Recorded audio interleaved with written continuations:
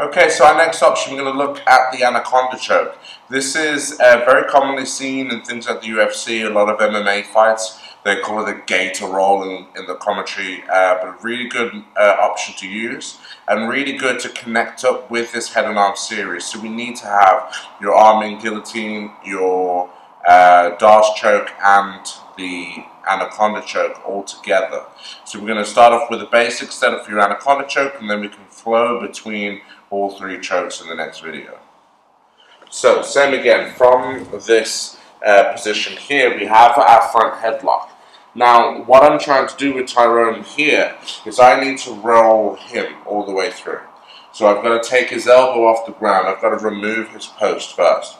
So we connect our hands, I'm going palm to palm. My elbow is going to close in this space, lifting his arm off the floor, and my head will drop underneath Tyrone. Okay, let's just switch this way real quick. So, I'm making a grip here, pinky in, so that the blade of my forearm can pull his elbow in. So I go pinky down, lock in from this point, my head comes under, and I roll to my hip. This will bring Tyrone through onto his side. Now once we're here, I extend both my arms in opposite directions.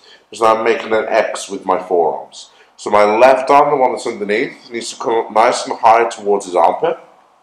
Here. Just really fixing that grip, just like we did in the Darce choke, bringing that bicep to his neck on the bottom side. And then my right arm will extend through. Now I can close up to get a super tight Anaconda Choke. So we have this palm to palm grip.